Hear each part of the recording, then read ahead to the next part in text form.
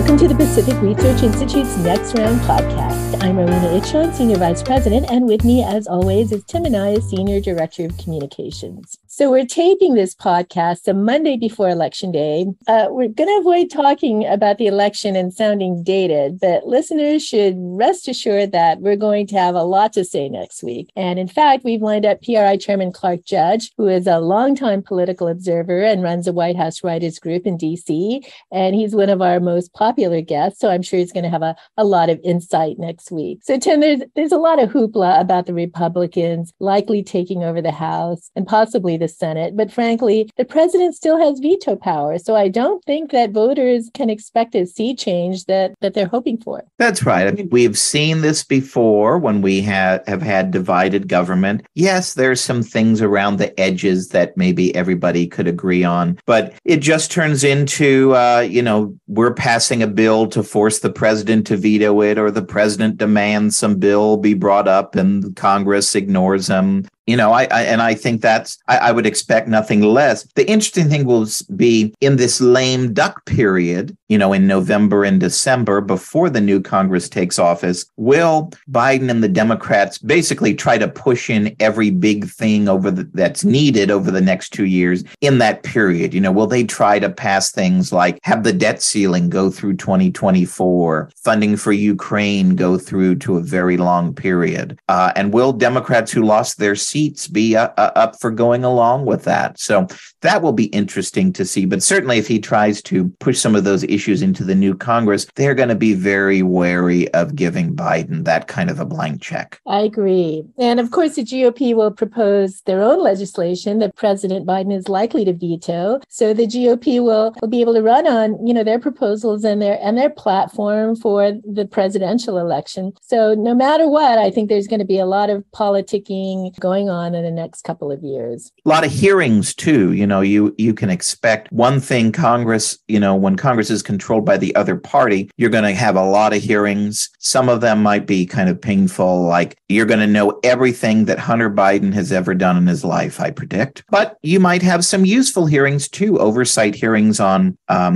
what did we actually do during COVID? Have we spent that money properly? Where did COVID come from? Those are things that have been kind of swept under the rug from an oversight perspective. There's a lot of issues on energy where oversight is badly needed. So that's a place where even though they're not passing bills, Congress can provide a very useful function that's really lacking now in one-party government. And I'd also like them to look at the politicization of the FBI and the Justice Department. I think there's something important to look into there. And then, of course, there's the Senate has a power of advice and consent. And if the Republicans do take over the Senate, they'll likely hold the line on a lot of these extreme politically left appointments from the administration. So that's a positive. And too, there's also a lot of issues with education. We haven't really had any oversight of all of these COVID mandates on the impact of our children and all of the learning loss with that. Certainly we've covered it. That our Lance Azumi has written extensively on that, but also a lot of the questionable COVID spending. Why did people get loans when they theoretically shouldn't have been eligible for them? There are a lot of issues like that where oversight really could inform the American people and inspire better policymaking going forward. So, Tim, you're also following this intrigue that's happening with the speaker in Sacramento. That's right. You certainly are going to have in Congress the kind of elections for who are the Democrats going to have as their new leaders and who are the Republicans going to have as their new leaders. And there'll be a lot of intrigue on that depending on what happens in the election. Well, you're for sure going to have that in Sacramento because we've had this simmering, I don't know if it's a Cold War or what is the proper way to describe it, feud, if you will, or rivalry between incumbent Speaker Anthony Rendon and Robert Rivas. Now, our listeners will remember back in summertime, Robert Rivas came out and said, I have the votes to be elected the next speaker. Well, it is apparent that he may have had a majority of the vote inside the current Democratic caucus, but he didn't have 41 votes on the floor to get elected speaker. And that's the key thing. The speaker is elected by the whole House, and you need to be able to count to 41. Well, so we've had this kind of simmering feud. They kind of made nice for the cameras and sent out a joint statement that they'll be meeting together and all of that. But it's been kind of simmering. Well, during election season, you've seen Mr. Rivas. He has formed a PAC to help Assembly Democrats. Well, he's been spending a lot of his money on Democrats who are for sure going to win. And the rumbling is, well, he's not spending that money on Democrats where they might pick up seats and beat Republicans and have gains. So, of course, all of that spending is, we want to get your vote for speaker when the time comes. So how it works, the election is Tuesday the 8th. 2 days later, on the 10th, Democrats and Republicans come to Sacramento and they meet in their separate party meetings. And that is traditionally when the party leadership is elected. So the Republican leader will be elected for the coming term. It'll probably be James Gallagher would be reelected. And then the Democratic leader will be elected. And that would be the person who would be the next speaker. So this is coming to a head. Maybe by the time you listen to this, you'll know who the next speaker will be. And so we'll really see who does have the majority of votes inside the Democratic caucus. But that doesn't end it there, because if that person who has the most votes doesn't have 41 votes, Republican votes may be up in the air. Because remember, on swearing-in day in December, it's the first Monday in December, the whole House will elect the new speaker. This is how Willie Brown became speaker back in 1980. There was a bitter speakership fight, and Willie Brown did a deal with the Republicans and got 41 votes. Will Robert Rivas, if he comes up short in the Democratic meeting, do a deal with Republicans and get 41 votes, or vice versa? Would Mr. Rendon get 41 votes? So there's a lot of intrigue to come, but the most intriguing vote will be who has the most votes after the Democratic caucus meeting this week. Right, Tim. So a lot of the election, unfortunately, won't be resolved after Tuesday. We'll be talking about this for weeks to come. So let's move on. A few housekeeping details. We've got a couple of speakers lined up for December. Seating is limited, so if you're interested, please sign up if you haven't already. On Thursday, December 1st, we're holding a luncheon in Newport Beach. Our speaker is Steve Hilton, host of Fox News' The Next Revolution. And so Steve is also a resident of California, and he's got a great podcast on California. So he'll be discussing some of the issues the state is facing. Also, many of you know that Steve follows UK politics. He had been a top advisor to former Prime Minister David Cameron, so we can ask him also about the new government in the UK. The following week, December 6th, our guest is Professor Chiron Skinner of Pepperdine University. Listeners know that she was a foreign policy advisor to President Trump and a superb scholar. So Dr. Skinner was a recipient of our Sir Anthony Fisher Freedom Prize. And you know, Tim, she only had about 10 minutes to give a speech, but it was an incredible 10 minutes. So we decided to have her back for a longer discussion. Well, they undoubtedly will be terrific events, and get your tickets now, because you know these luncheons and receptions that we put on that are great events. Director Laura Dannerbeck is in charge of. They're always terrific events, so you can be sure that these will both be can't miss events. So this week's podcast is kind of looking to the future. You know, whatever happens in the election, you're going to have a new Congress, and they're going to be inheriting the same set of problems. And so PRI, during the fall, we've put out what we've called the Congress to-do lists. And they are our ideas, our recommendations for the next Congress, whoever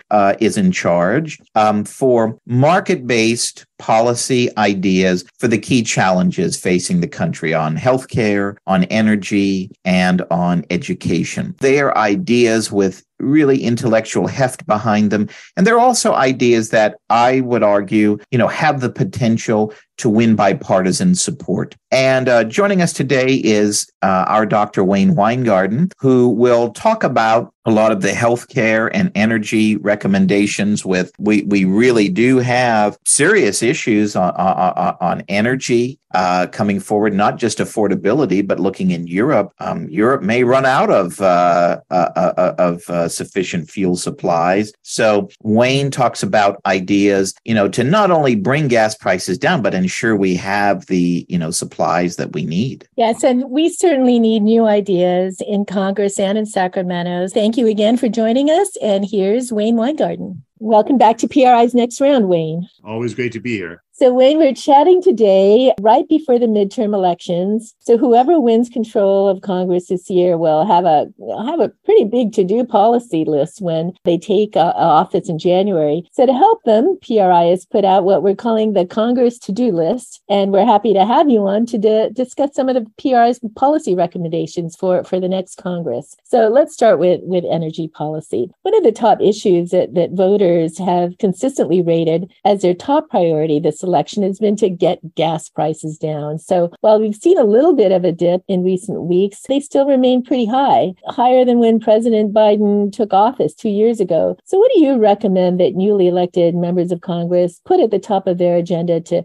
jumpstart domestic energy production and to give Americans some relief from these sky-high prices at the pump? The most important, obstacle to greater production, because we should be producing a lot more oil, natural gas, all of these, fossil fuels that provide cheap, reliable electricity. And mind you, natural gas has also helped with the whole greenhouse gas emissions issue. And the key is to get more production out there. Part of that is with leases, that we need to have more leases. But one of the biggest problems that you have, even if you can get a lease approved on federal lands, is the regulatory burden, because the regulatory burden has become such a morass that you just can't develop. Even if you have the rights, it takes too long to develop something, to build the necessary infrastructure, whether that's pipelines or export terminals. So take the National Environmental Policy Act, or what's called NEPA. That has to be streamlined, because right now what ends up happening is it gets abused by environmentalists and becomes an open-ended call for different environmental reviews, that the issues have been addressed, and yet there's just continued reviews year after year after year. And you not only do you not have a realistic assessment of the risks, but you just basically shut down the projects in that red tape. So if you're talking about an actual specific policy that Congress can implement that would actually help bring down not just gas prices, but also electricity prices, it's revise NEPA so that we have a sensible environmental review that addresses the issues that need to be addressed and no more. And it streamlines it so that projects can get done and start producing in a reasonable amount of time. So, Wayne, we've seen that Europe this winter faces the potential for significant energy shortages, partly caused by the war in Ukraine and Russia cutting off supplies from natural gas pipelines. But part of their dilemma has been caused by policy mistakes enacted by politicians. And surprisingly, America might actually face similar challenges if we don't change course. So what policy action items do you recommend that the new Congress take to ensure that the lights are on and the heaters are on and energy and natural gas remain affordable? Let's get to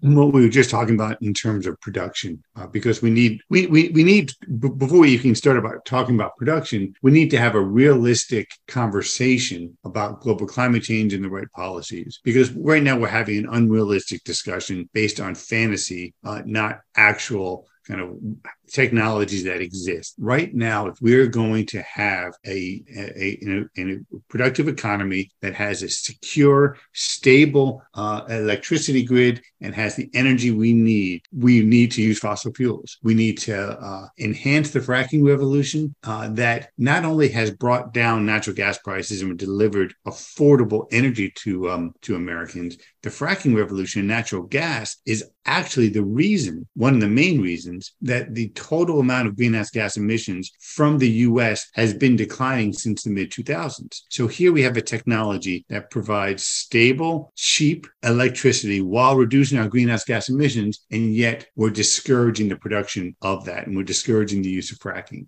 And that needs to change. We need to, in practice, get more drilling done, more fracking done. And that means reinstating the suspended license for drilling in ANWR, expanding leases for oil and natural gas on federal lands, including drilling on the outer shelf. We need to also expand our natural gas export terminals so that not only can the U.S. benefit from natural gas, but this can become an important export, particularly to Europe. And Tim, you were just talking about how Europe is facing supplies that are uncertain and the lights may not be on this winter. Well, the U.S. has the resources to allay that. And so we need to build more natural gas export terminals. All of this type of investment in infrastructure is incredibly important to address the high prices that we're seeing.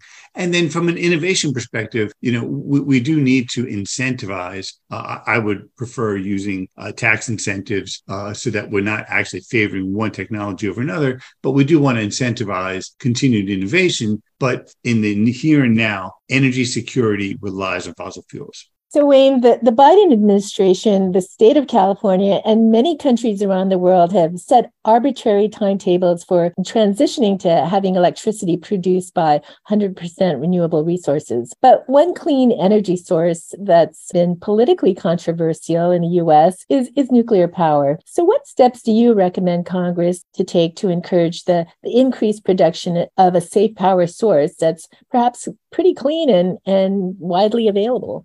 I love the term politically controversial because I think that's exactly what it is. We have a vision of nuclear power where the risks are not the actual risks are not commensurate with the politically viewed risks. And we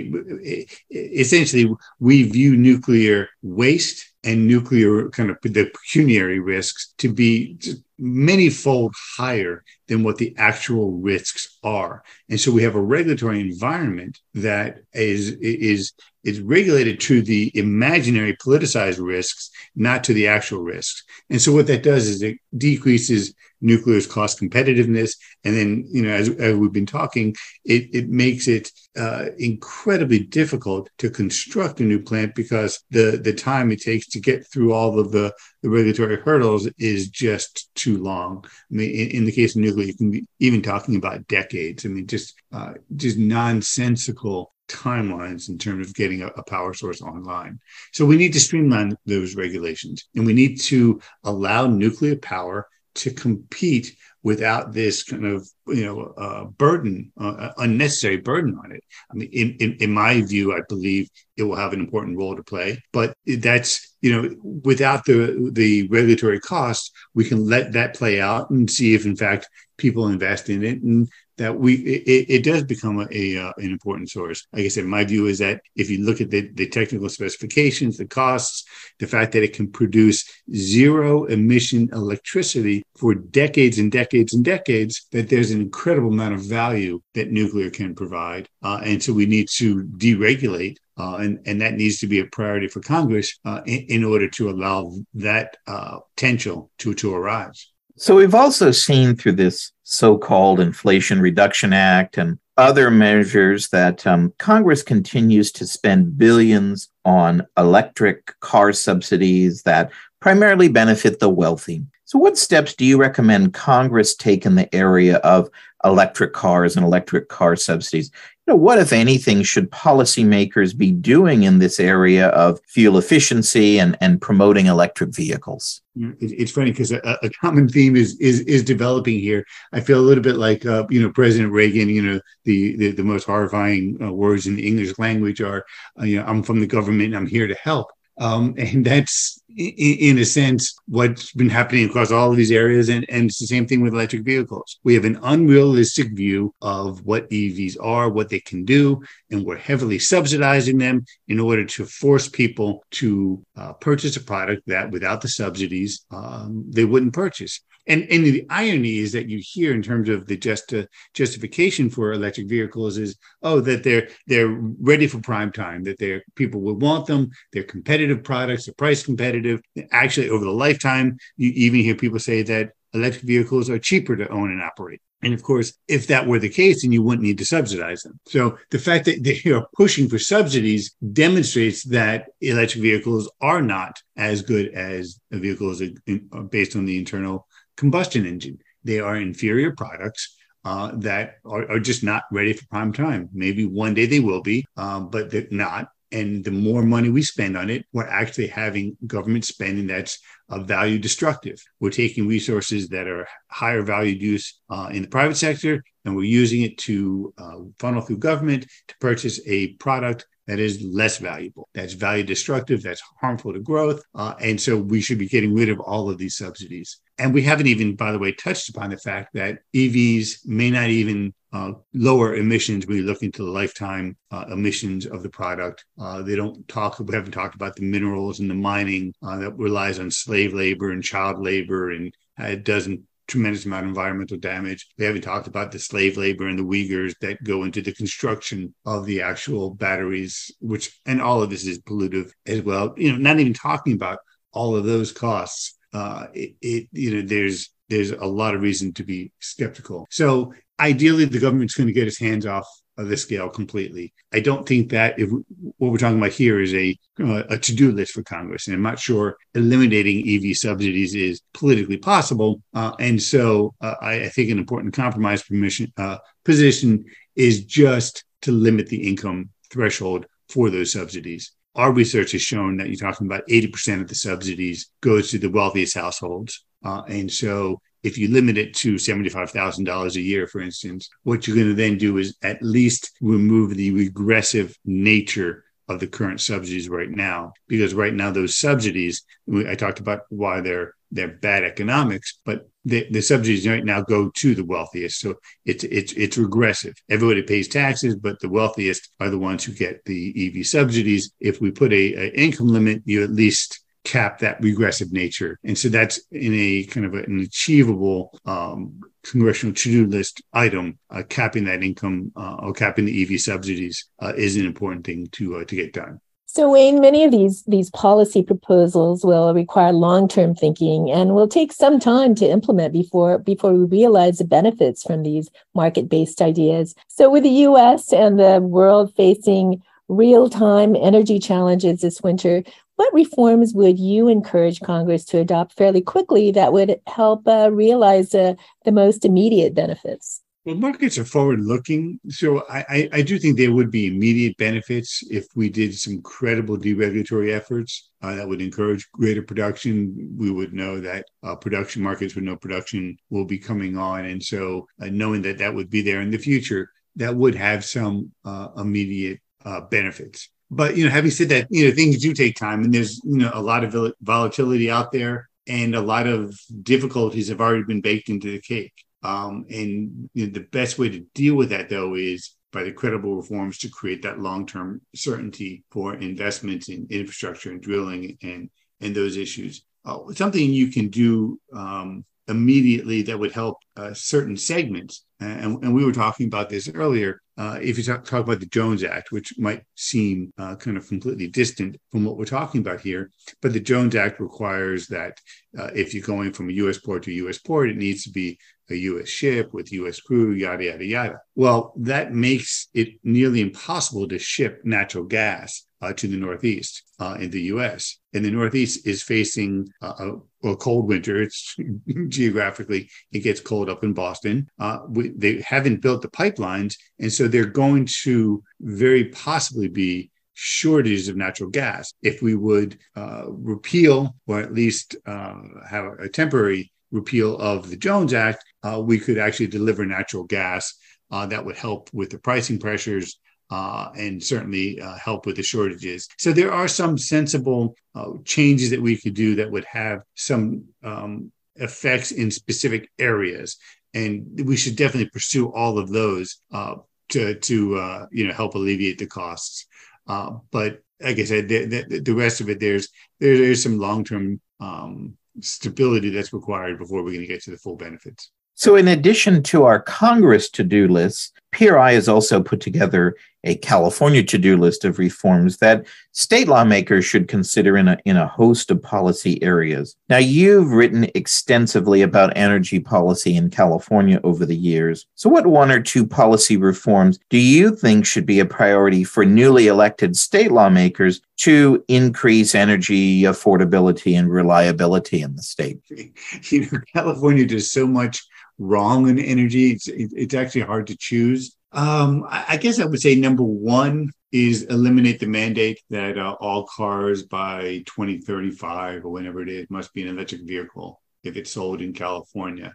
And I think the reason I'm picking on that one is because of all the unrealistic policies that California has implemented, and there are many of them, this is possibly the most unrealistic, completely based on wishful thinking that masquerades as policy. And as we get closer, the impacts are going to really, start to mount.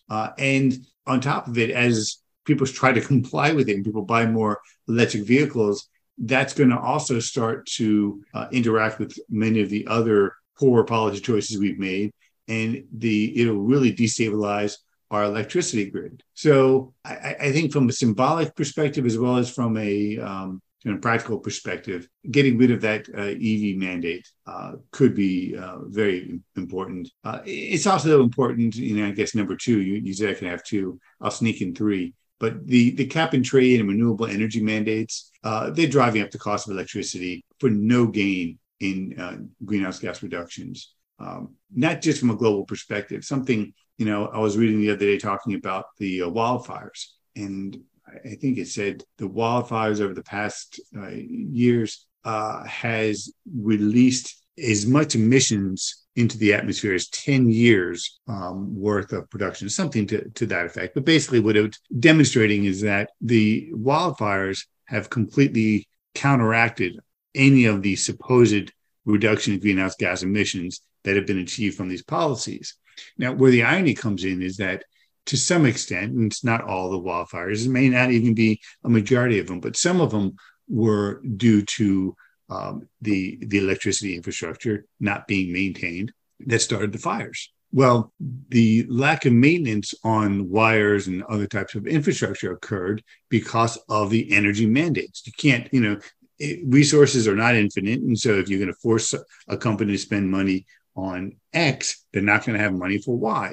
In this case, X were renewable energy mandates, and Y was maintenance of the infrastructure and keeping the lines clean and things of that nature. So there's been a real cost in terms of emissions, let alone all the other destruction from the fires, but in terms of emissions from the programs that were supposed to reduce emissions. And so I think that, you take that together, and it makes no sense to continue to push down these energy mandates and the cap and trade policies that are not only imposing huge costs on Californians and not only harming our economy, but it's in fact not only is it not reducing emissions, it's increasing emissions. So let's talk about healthcare. PRI also put out a healthcare policy reform list that Congress should consider to improve affordability and accessibility and quality for all. So one of the areas that you have focused on in your work is healthcare innovation.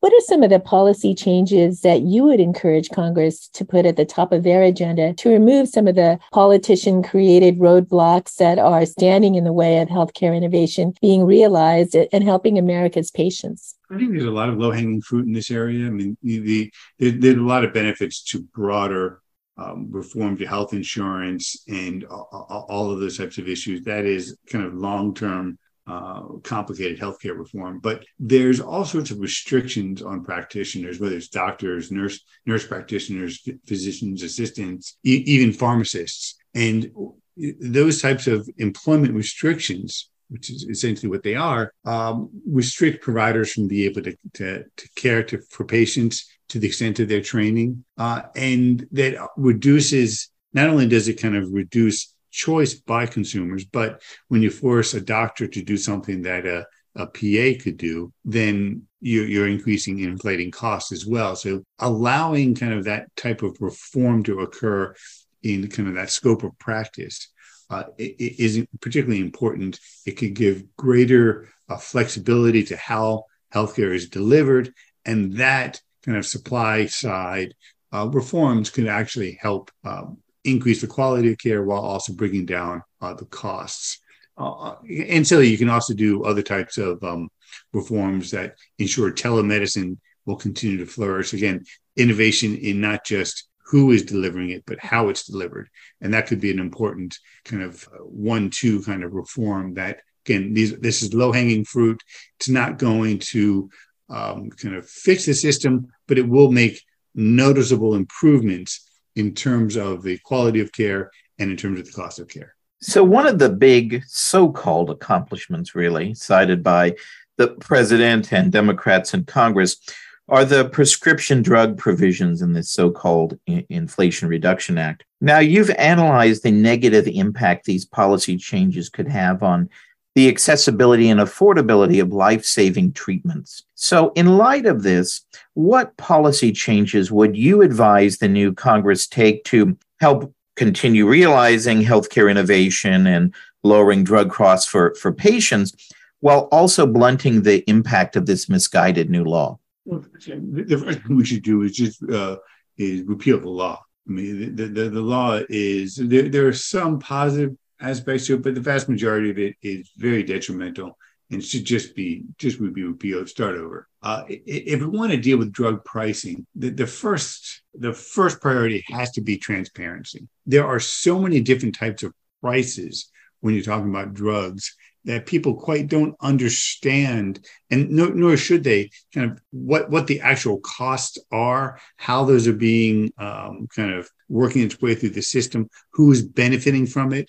I mean, there's all sorts of complexities that really have made the drug markets inefficient. And in the opacity of those markets, it's allowing a lot of cronyism to develop. And that cronyism is, in effect, extracting a pound of flesh out of the drug pricing system to the detriment of patients. And so we need that fundamental reform to the way that drug pricing works. And that also then very much interacts with the way drug health insurance is going to work. Right now, the way insurance works, we use insurance to purchase generic drugs. Well, the vast majority of generic drugs currently sell for around $20. They're 90% of all drugs sold. I think it's 95% of them sell for 20 or less. And we're actually seeing innovations by Amazon, CVS, and Walmart that can bring these costs down to $5. These are not insurable transactions. But what happens is by combining this into our insurance system, we're wasting resources on what is a non-insurable event. We're taking away the incentive for patients to look for those best deals. And we're also taking away the incentive for more companies to come in and provide those deals to really make those work. But on the flip side, we spend so much resources on issues that are not insurable transactions that when you actually do have something that's insurable, you have, God forbid, cancer that has tens of thousands of dollars of drug costs, your insurance benefits cop out. So the insurance system is failing us at the exact moment when we need it. So we need to reform the way the drug whole system works so that it's transparent, so that consumers can drive the market for the 90% of medicines that are generics and affordable. That will keep those costs down. And then the insurance just focuses on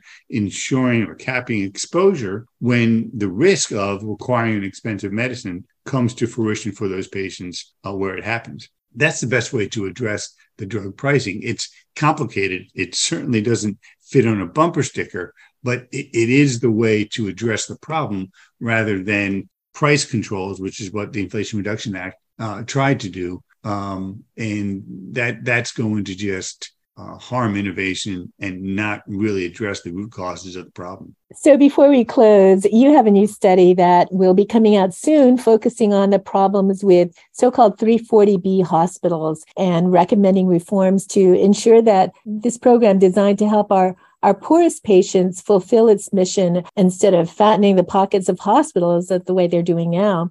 So share with our listeners a preview of your study and also some of the reform ideas that you would encourage state and federal policymakers to consider in this area. Oh, absolutely. I mean, 340B, it's funny. It's such a nondescript name, right? 340B. I mean, but it actually has become the second largest drug discount program in the country. I mean, so it was a program that was supposed to target specific, healthcare hospitals and healthcare facilities that disproportionately serve low-income patients or patients who are lacking insurance. And the idea was supposed to help them be able to purchase their drugs on the cheap so that they could, in effect, turn around and expand care to those vulnerable populations. Well, what's happened over time, and I'm not going to get into the details because it gets into the weeds very quickly, but the program has both exploded in growth, but it's also the institutions that are qualifying for the program has expanded. Now, the majority of hospitals now are actually 340B hospitals. Mind you, and this is another work that we've done, the 340B hospitals don't actually provide more charity care than non-340B hospitals. So you have a system where we're trying to support hospitals that serve lower-income people, but they actually don't provide more charity care. So the program has just gotten off track. The actual oversight of the program is lacking. There have been a lot of studies by the Government Accountability Office that's demonstrated that there's just absolutely poor oversight. Abuse is rampant. Contract pharmacies have gotten involved, and now you have about $2.9 billion from the program of being siphoned off to subsidize specialty pharmacies, Walgreens, CVS, Rite Aid, not fulfilling its actual mission. So what we need to do in terms of reforming it, again, I mean, my preference would be to reform the entire healthcare system so that such a program isn't necessary. But if we're talking about something that's achievable in the near term, what we need to do is bring the program back down to its original intentions. And so what that means is we need to, one, have greater stringency requirements for qualifying for the program. We need to actually limit the number of pharmacies that can operate as part of the team with a hospital. I mean, we have some instances now where some hospitals have over 200 contract pharmacies working with them. Some of them are clear across the country. A total sign of abuse. And we also, and odd as it sounds, there's no requirements that patients benefit from the program. So you have a situation where an uninsured patient is at a facility that's a 340B facility. The facility buys the medicine at 50% off, but the patient's costs are based on the full price of the medicine. That type of lack of benefit or lack of capping of the cost for patients is really inappropriate. And so we should be capping their costs so they're directly benefiting as well. If we do that, we can bring the program back down to a size where its flaws aren't causing all of this costs on the healthcare system. And all of this abuse, that they would exist. It's just you're not accentuating it. As the program has grown, we've really seen all sorts of those adverse impacts arise. And we could spend a whole podcast talking about it, but that's, I think, just the basics of the program that we're talking about, that a program that was intended to help institutions that help at-risk populations has grown well beyond that, is causing problems throughout the healthcare system and needs to be rolled back. Thanks so much, Wayne. Thank you. If you like this episode, please tell your friends and subscribe to PRI's podcast at iTunes, Google Play, Stitcher, TuneIn, iHeartRadio, and Spotify. And when you're on these platforms, don't forget to give us a big 5 stars. If you don't subscribe to any of these, you can still listen on PRI's YouTube page, youtube.com/Pacific Research 1. That's the number 1. Thanks for listening. I'm Rowena Ichon. Hope you'll come back again for next round with PRI.